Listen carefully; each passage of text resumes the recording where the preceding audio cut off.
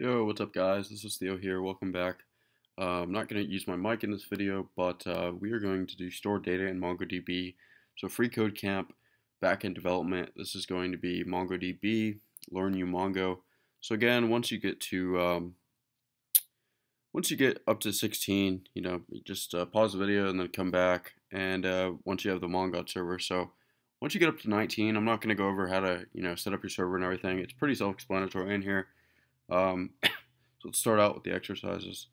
I'm gonna change directory in my desktop and show you guys. All right. So I created a directory called Mongo. I'm gonna change directory into there, and I'm gonna go ahead and touch a package.json as well as a program.js. And I'm gonna open this up with my binding to Sublime. And here in this package.json, I'm just going to give it a name of learn you Mongo, and I'm going to give it some dependencies, just one. And this dependency is going to be MongoDB.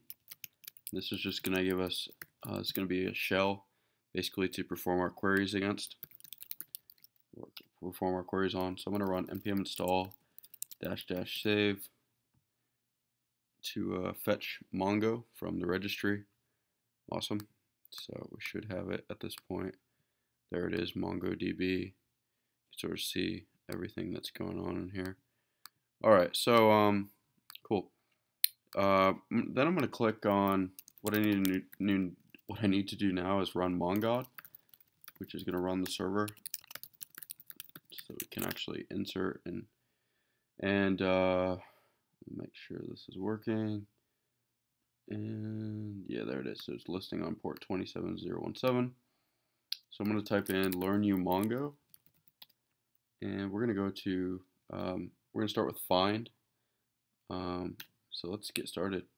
What this wants us to do is we're going to use the database learn you Mongo, and we're going to use the parrots collection to find all documents where age is greater than the first argument passed to your script, and that first argument is going to be process.argv2. So let's go ahead and try this out. First, we need to bring in the Mongo client. So we're going to say var MongoDB is equal to require MongoDB dot Mongo client. It's going to give us access to the client. And so we're going to say MongoDB dot it's going to be dot connect, and then we pass this a URL. So we're just going to make this URL MongoDB localhost, and then it's going to be, make sure I got this right, learn you Mongo, and just for the heck of it, I'll do 27017. All right, so that's our URL. So we're going to pass it the URL, and then the second function is going to be a function. It's going to be a callback function that's going to be passed to us. And this is going to have an error or a DB that we're connected to. So we're just going to say if there's an error, then throw the error. Okay. Otherwise, we're going to use this DB to query against this collection of parrots. So we're going to say db.collection, the name of the collection, parrots. And then we're going to say .find, and the predicate, again, is going to be where age is greater than, so we're going to do age greater than, and then it's going to be, we just store this variable for, what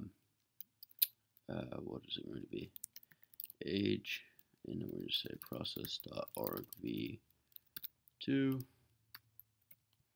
where age is greater than age, and then what that's going to return to us, that's going to either give us back an error or documents. Okay. So, so we're going to say if there's an error, we want to throw that error. All right, else, what we want to do, make sure I got this right in here, .find name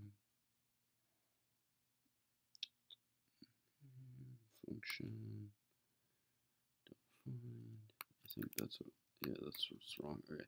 dot find, and we need to call toArray on here to actually give us an array. And then, alright, yeah, alright. toArray, is it down here? Yeah, toArray, and then from that, I have a function error documents. Otherwise, we're just going to respond with the documents. So let's go ahead and run this. Say learn you Mongo, verify program.js. See what that gives us back. Oh, we forgot to do one more thing. We need to actually close out our resources. So we're going to do db.close.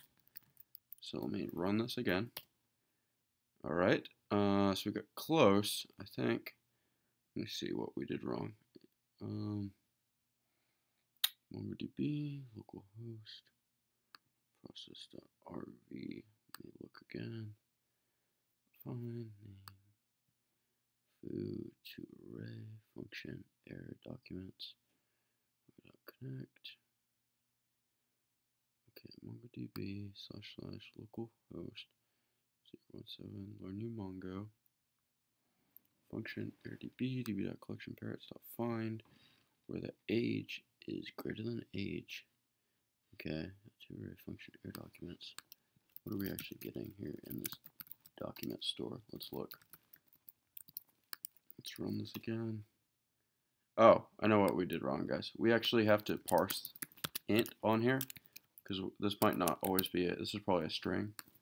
So that's what we're doing wrong. So let me log out my documents that we're getting back from the document store. Cool. So yeah, got that right. So it's kind of intensive. I'd say Mongoose is a lot faster than that, but whatever. So let's try it out. Learn you Mongo again. And we're going to go to find project.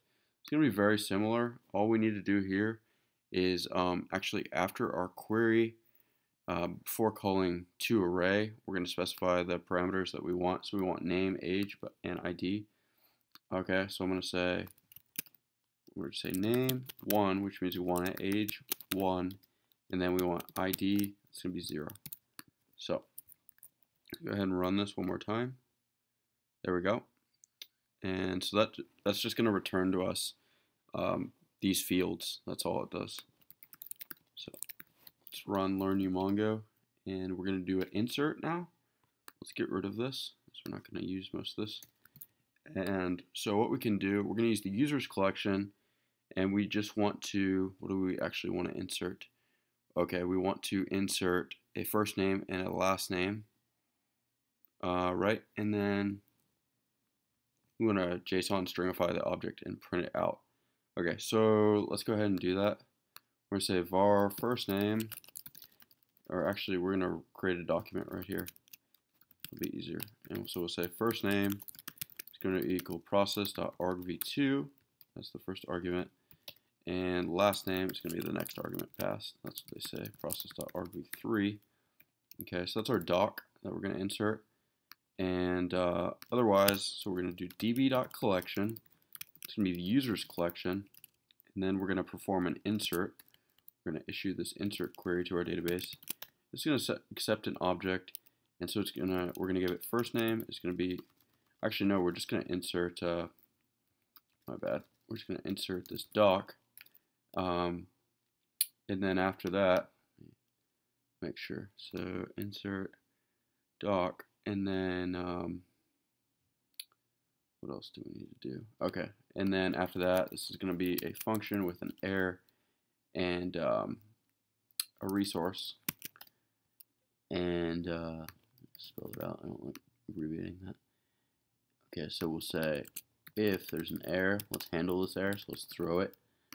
Otherwise, we're just going to console.log json.stringify the doc.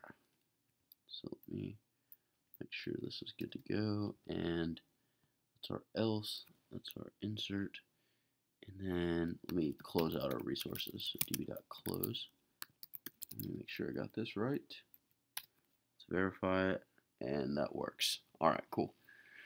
So they have pretty similar setup. I've done this before, so I kind of remember what I'm doing, but you're handling the errors all across the board. You're getting this document, and you're going to store it. But you know, you could have done this as, you could have done, first name is first name, whatever. It doesn't matter. So anyways, let's move on. We're going to type learn new Mongo.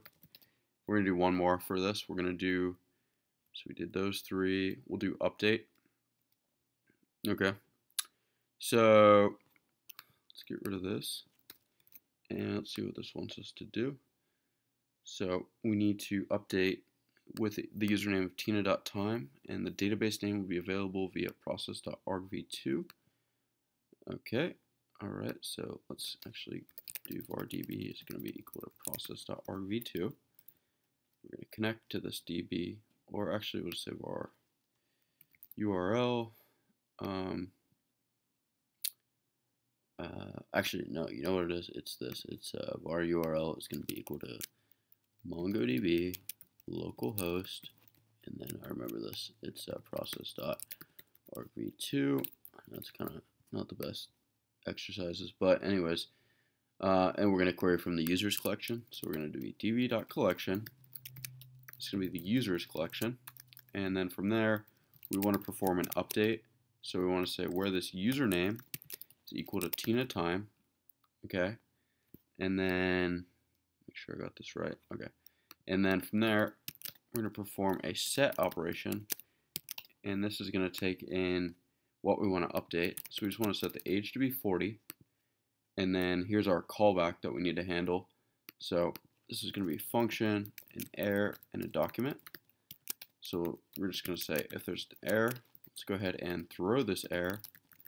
Otherwise, then let's just console.log the document that we've updated, and then let's dispose our connection to the database. db.close. Let's go ahead and run this. Learn new Mongo verify program.js. Alright, cool. So that indeed works. They have pretty similar setup than us. It's actually the exact same thing. So I'll do a part 2 of Learn New Mongo, but hope you guys enjoyed this. If you did, give it a thumbs up. Make sure to like, comment, and subscribe. Thank you for supporting the channel, and I'll see you in the next video. Take care.